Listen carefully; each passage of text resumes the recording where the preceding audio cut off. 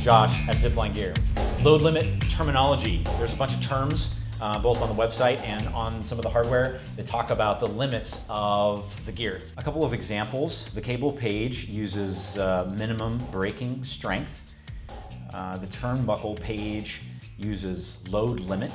This lanyard uses the term rated capacity. You'll also see KN, which is kilonewtons, and 1 kilonewton represents 225 pounds. All of the terms fall into one of two categories. There's braking strength, or the spot that the gear fails, and there's working load. And the relationship between those two is called the safety factor. And so the safety factor, a lot of times, most of the time, is about 5 to 1, which means that the braking strength of a piece of gear is 5 times greater than the working load. And so when you have your zip line up and you have a 350-pound guy and you're concerned about maxing out that maximum weight on the zip line, just remember that that 350 pounds is not maxing out the braking strength. It's still staying within the working load limits of that hardware.